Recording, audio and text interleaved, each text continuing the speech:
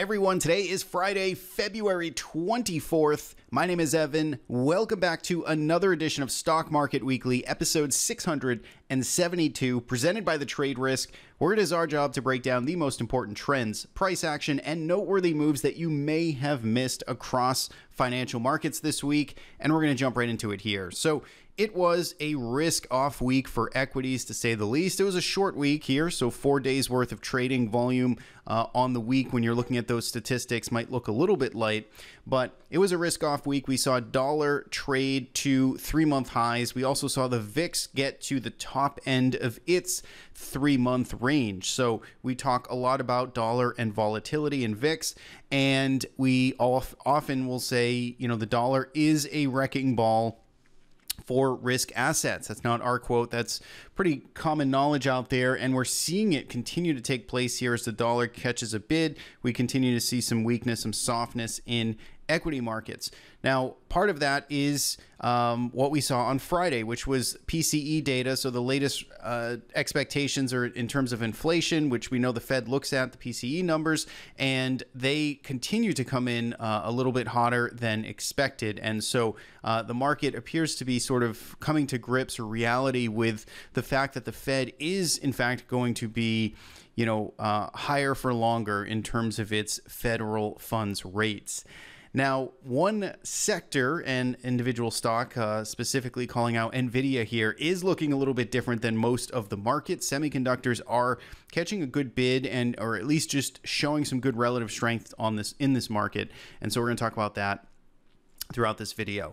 Now, if we take a look at the performance on the week, you can see it was a sea of red here, basically an even race to the downside. Everything getting sold off unanimously here, about 3% lower across the board, US stocks and international stocks, all the like. You can see the 1-month numbers now all turning negative here. So what started off as such a strong, rosy year, we're starting to cut in to the bulk of those gains that we made in the first 4 weeks of the year. Now, if we take a look at our trends here, you can see, again, we've got this mixed picture, but still getting a little more red intact here. So the short-term trends all declining for the second week in a row.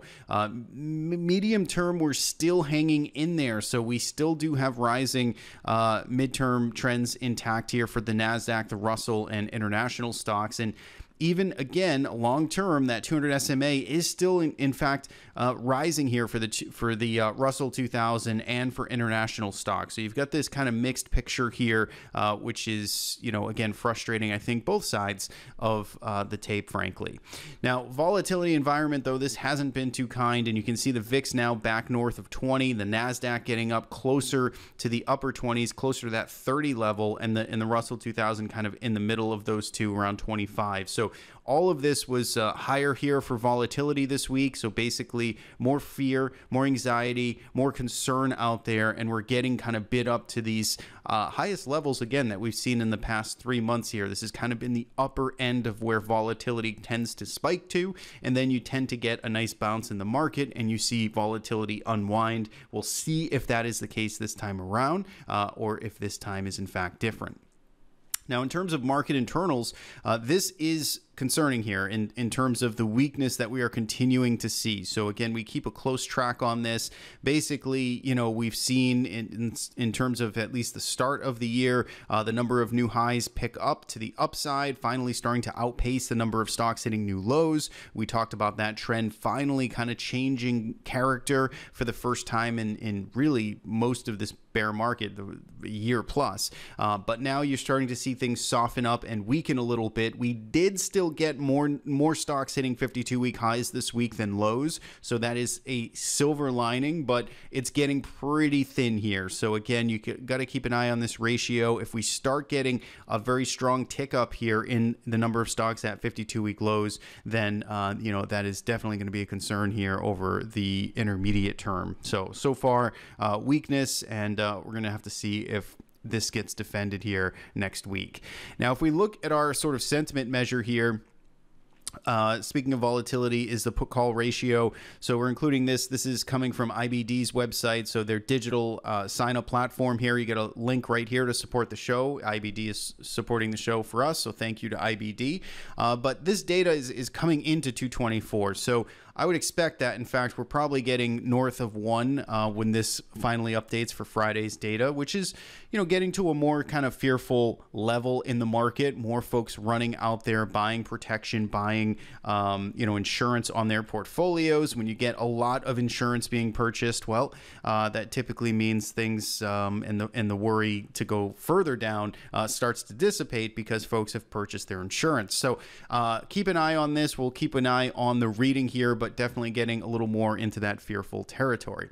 Now, if we go to the sector performance on the week, it was just the energy sector here that was eking out a small gain. Remember, that was hit pretty hard the last few weeks, but it did manage to kind of hang in there pretty flat this week, along with materials, which held in there pretty well. And then consumer staples were in the third spot, still down 1.3% though for staples.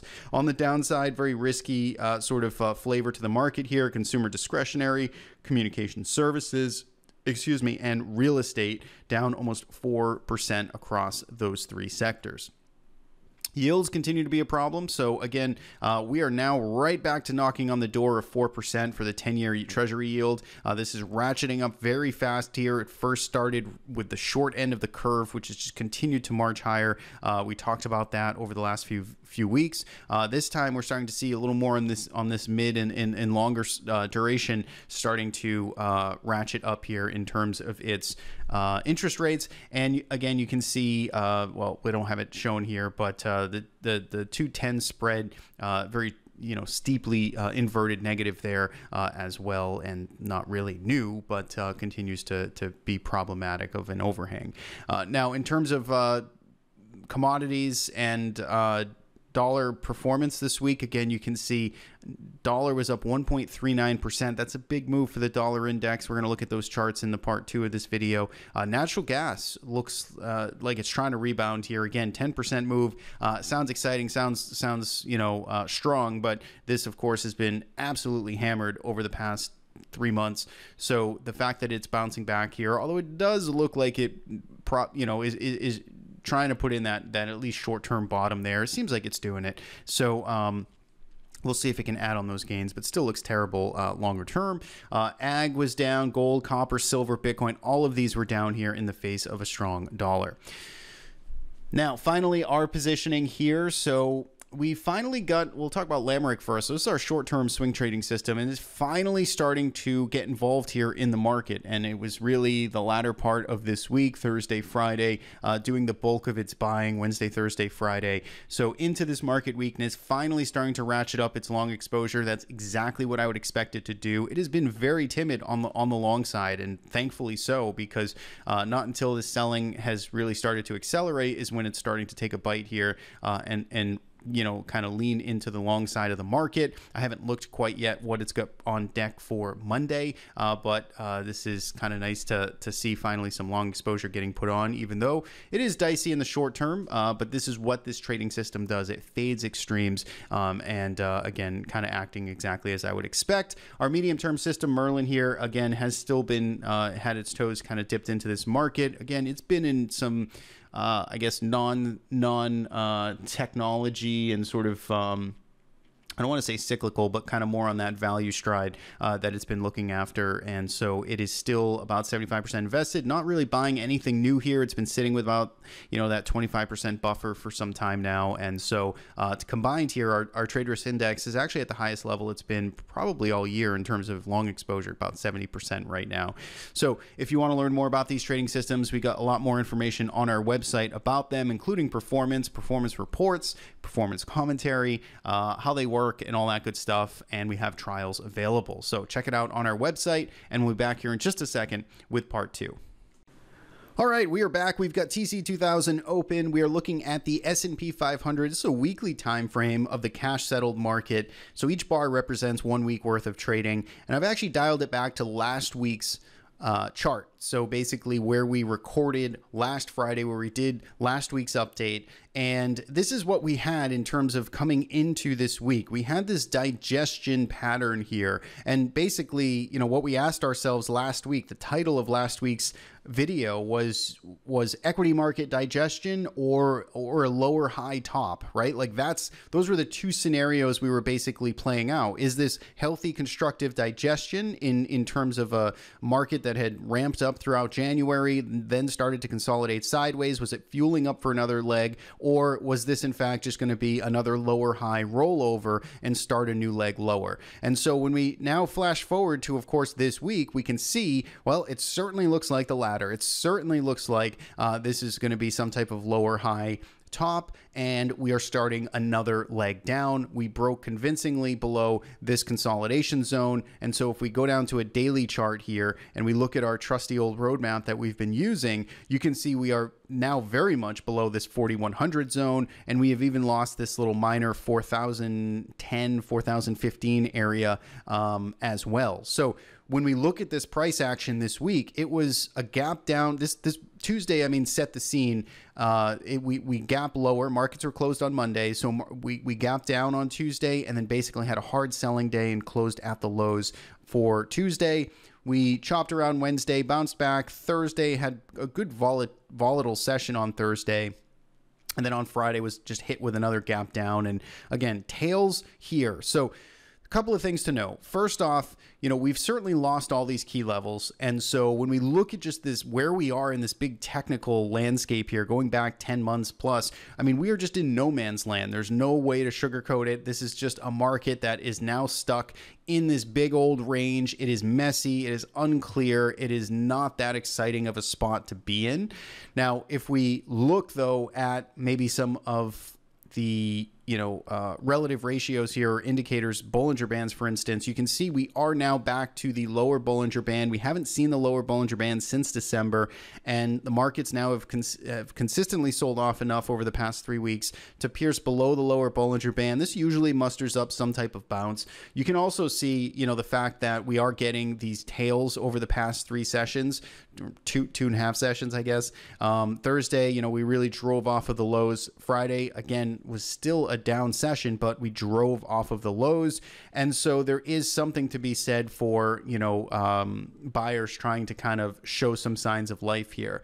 The most, optimistic thing, I guess I could say, and again, this is very subjective and in my own personal bubble, but when I look across social media, when I look across, just social landscape in general, Twitter, I don't see any bulls out there. I see very few bulls that are left standing here. The macro folks, that I follow, I mean, they've been basically bearish this whole way up. They've been bearish for a while, and they've been, again, generally speaking, right to be bearish on this market. The technical folks now all pretty much bearish here as we've rolled over. We're starting to lose, all the moving averages that folks look at and trend lines and all that stuff. So they're bearish. I don't really see anyone out there excited about this market anymore. And to me, that is a subtle sign of that's something, right? That shows you sentiment is kind of washed out or in despair. You've got the VIX now, which is back to the top end of its 3-month range. I mean, the VIX really hasn't been able to sustain any type of consistent trading above 21, 22 for very long. So, again, this time could be different. We could finally be getting a breakout of VIX back into the, mid 20s and upper 20s. TBD on that. I still not necessarily holding my breath there, but it is certainly possible. But the fact that, again, sentiment seems pretty frustrated, negative, pessimistic, and, VIX back up towards the highs here leads me to believe, at least in the short term, probably good enough for some type of bounce.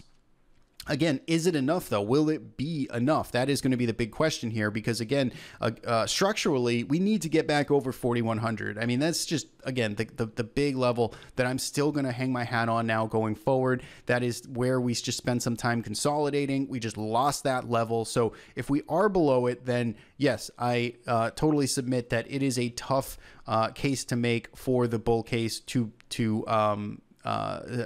be long while we're below this area. But again, in the very, very short term, next couple of few days or so, it is certainly notable the washout in sentiment. Let's at least call it that. I think getting a start over 40.20, would be something, but right now the market just seems to be kind of here in no man's land, at least in terms of S&P 500. Now, if we translate that to say the Qs are, in a slightly better spot still. They are arguably losing the key level here. So for Qs, this is the zone we've been looking at. It's basically been 294. And so we spent Tuesday, Wednesday, and Thursday trading right at this kind of what I would consider to be a very important level for this market.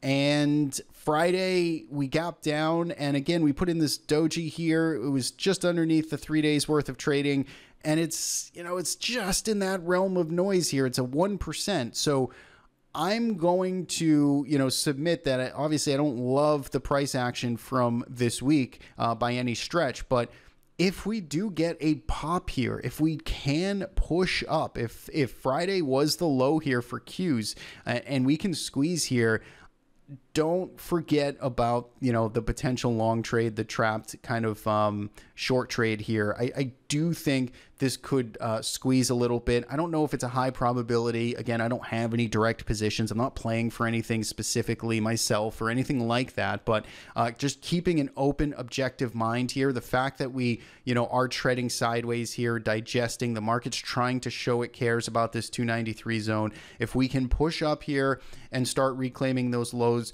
and push over 293, 294, the Qs could muster up some type of low. And again, it is still not that hard to imagine a consolidation here. And again, I'm not trying to draw anything specific, but just a consolidation that after this type of run up, has some type of look like this. And even if it does, chop around a little bit more, if it can hold, say to the 30-40% retrace of this big rally here, that looks good to me, right? So we'll see. TBD. We don't know yet.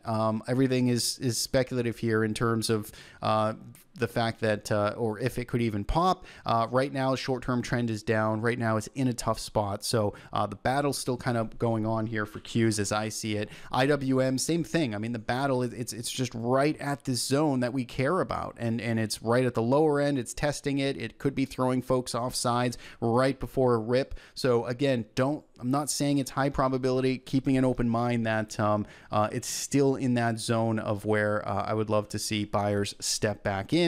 I have no direct positions there. Obviously, you saw short-term, our short-term system is starting to buy in here, Lamerick. So we'll see if it, kind of, just coincides with that. But for now, that's kind of my thoughts there on the major markets. It's messy. It's pessimistic, but I think lots of folks and sentiment wise could just be shaping up for some type of short-term bounce, and we'll see if that can actually have some real legs to it. So that is everything I think I wanted to say about the major markets. Let's look at, we already looked at VIX, dollar, right? So this is the dollar chart now, 4 or 5 weeks in a row, green candles just retracing here. And this is obviously putting a lot of pressure on markets right now. If we look at the dollar Bollinger Band, you can see it's kind of riding the upper Bollinger Band here, coming in, maybe to some overhead supply again.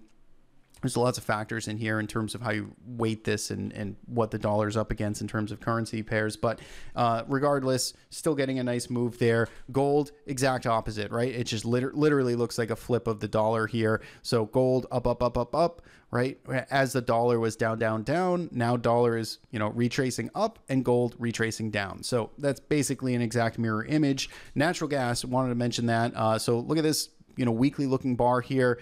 It's extremely tough to call a bottom in, big downtrends like this. It does feel like some bottoming action here. If I had to put my betting hat on, I don't have a position on it. I'm not going to take a position in it. It's just not my type of, ideal setup or interest. But it does look like it's trying to wash out here. And I wouldn't be surprised to see, natural gas either trade higher or at least sideways, between 730 and, in this general area. So we'll see. But it does look like, good volume coming in, trying to stage a nice little bit of a bounce here for natural gas. And semiconductors. So NVIDIA. So here is an impressive looking chart. Again, semiconductors, NVIDIA, one of the most influential semi companies out there, continues to just charge higher here. And it is clearly looking a lot different than the other, areas of this market. Semiconductors, you can look at SMH, you could look at SOXX, I believe. Yes, both of these looking much more constructive than the broad market. It does look a little more similar to Qs, but it's consolidating above the December highs in both of these areas here, and just towards some pretty important zones. So keep an eye on semiconductors. Again, can't expect them to just lift entirely the whole market, but they are a very important kind of sector for just risk appetite and overall direction, mostly obviously speaking to tech. So keep an eye on them, but this is obviously the bright spot. I think if you're trying to make a bull case, you're certainly pointing your attention here, and we'll see how this shakes out next week. But for now, semis looking pretty strong. So I wanted to wrap it up with our TR150 watch list. So again, I had some questions come in on this. Basically, our TR150 watch list, this is our bullpen of stocks that we are looking at, that we are trading, that Merlin is trading. So these are strong stocks that meet a lot of different criteria. I can let you read, just read about it on our website if you want to learn more. But I mean, just look at these charts, for instance, right? You can just see straight up here, this one, not so straight up on there. You can go right down the list. Most of these stocks are going to show some pretty good relative strength. They're going to be better than the average market. They tend to have more of a growth profile on it, but really what I'm pointing out here is just the sectors that are showing up. It is still pretty much dominated by energy stocks for the most part that are still showing on this list. We do have a lot of healthcare and industrials as well. So it's very industrial, healthcare, Dow focused, so to speak, and very similar to what we kind of mentioned last week. We do have some semiconductors here, some technology names. Not a big bulk of this list is in technology right now. So most of what we're tracking here that shows, interesting risk and reward scenarios and just good general relative strength tends to be in kind of what I would consider Dow related stocks. So that is it for me. Leave a comment below. Let me know, are you a bull? Do you have any bull case that you can make in the comments below? I'd love to hear it because I don't see anyone that is excited about this market. Again, doesn't mean we should take trades just for that sole only reason, but it is at least getting my spidey sense to perk up. So leave a comment below. Let me know your thoughts, and I hope you have a great weekend. Every Friday we do these videos, long form market analysis, try and be as objective as possible. Hopefully you enjoyed, and if you did, make sure to subscribe to the channel, like it if you did, and we'll see you back here next week. Have a great weekend.